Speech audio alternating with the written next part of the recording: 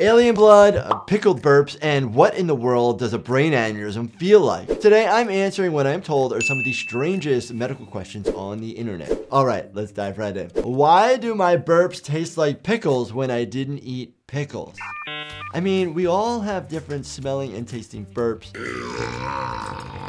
It's all related to the foods that we eat. These type of burps literally can be caused by so many different things. Common things would be stress, irritable bowel syndrome, reflux, or we call it GERD, gastroesophageal reflux disease. Cruciferous type foods like broccoli, cauliflower, Brussels sprouts can cause this. Same with processed food, beer. Woohoo! Beer. And then you can have like dairy products and garlic. All these different things can mess with your bacteria. You can have more sulfur type smelly, rotten burps. So the best thing you could do is start a journal or notice like what foods make you more gaseous and more smelly. There's a couple home remedies out there that you can actually try. Tea is really good. Green teas or peppermint or chamomile tea. Drinking lots of water, which is always important anyway. Is the Rh negative blood type alien blood? Okay, well, we have different types of blood types. We have A, B, O. You pair that with a positive or a negative. So there are also some rare blood types like myself that are a combo of A and B. So say you're a blood type O. That means you are O. Then you can be positive or negative relating to the Rh. It has to do with the type of surface protein.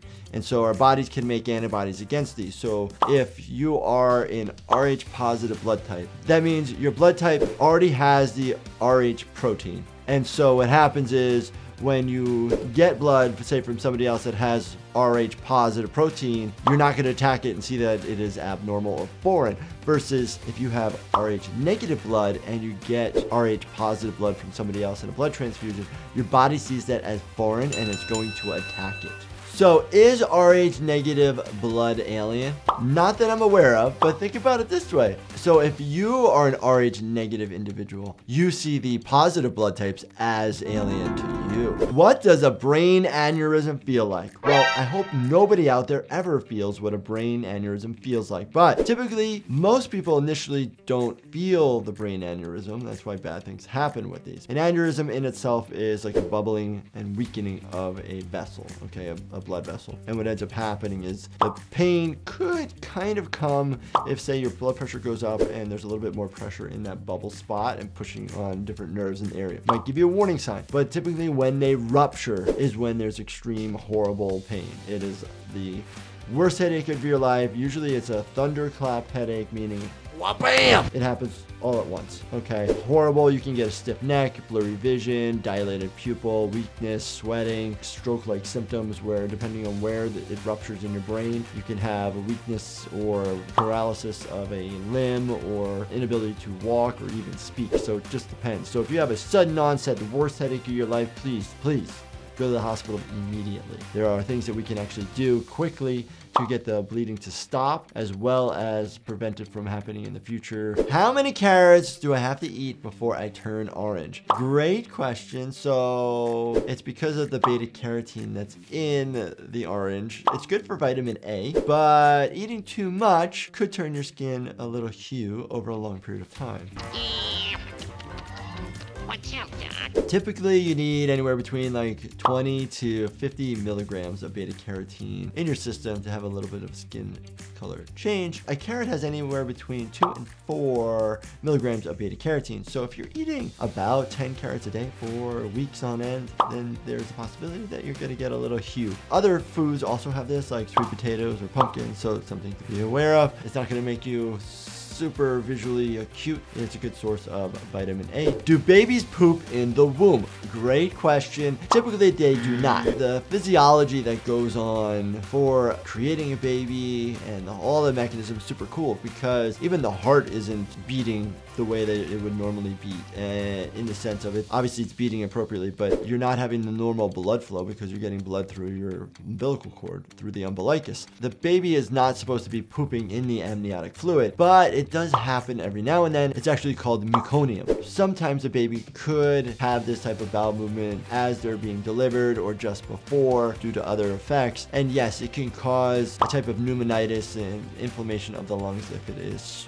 inhaled. Why does it feel so hot out at 90 degrees, but yet our bodies are, say, like 98.6 degrees Fahrenheit? It's so hot right now. 98.6 degrees Fahrenheit is the same as 37 degrees Celsius. As humans, we have different ways to cool ourselves. The most important factor of that, besides our ability to sweat, to breathe out hot air, allow the heat to radiate off, is the environment around us. So we need a temperature gradient. So if it's, say, 60 degrees out and we're warming up, we can actually release some of that into the environment, and it flows a lot easier to get our bodies to cool down. Versus if it's 90 degrees or 100 degrees, we can't expel the heat because the heat is the same, so there's no temperature gradient. And it also has to do with the humidity of the air as well, because we have mechanisms related to sweating to cool us down. But if it's so humid, we just start sweating so much and we can't get it to evaporate off of us to allow it. My tongue turned black. What the heck? Okay, so a tongue turning black is most likely related to medication. It also could be related to hygiene, okay? So a very, very common medication that causes this is Pepto-Bismol. There's a reaction that occurs that it actually changes your tongue black,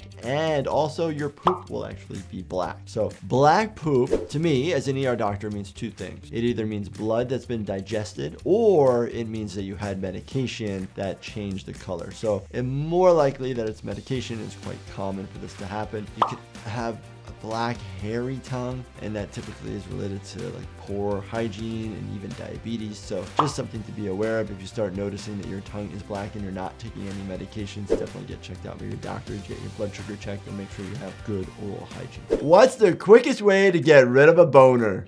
Medically speaking, erections occur all the time in males, okay?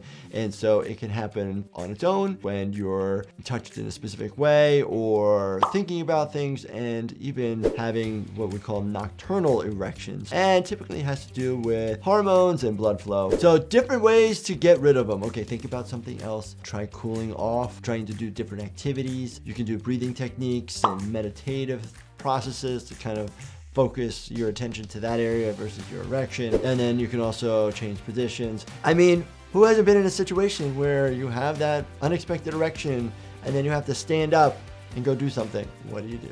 It happens to everybody. It's okay. It's a fact of life. Why do I poop so much when I'm hungover? It typically is because alcohol just messes with our body so much. It's causing inflammation. It doesn't allow the normal processes to occur. And what typically happens is it has to do with peristalsis and colon, and things are moving a little bit faster. And so typically what ends up happening in the colon, that's where you're absorbing a lot of the fluid. The small intestines, you're absorbing a lot of nutrients. There's some nutrient absorption in the colon, but a lot of it has to do with the water absorption. But because things are moving so fast, it just flows out. And there's literally a term that's called the beer, and it's basically because it's just more diarrheal, super soft poops because you don't have enough time to absorb the fluids to compact it down to a normal, robust poop. Also, check out my new supplement company called Life Happens. Okay, that does it for answering your what some might deem as strange, but I think they're really thought-provoking questions. Is there anything I didn't answer that you are curious about?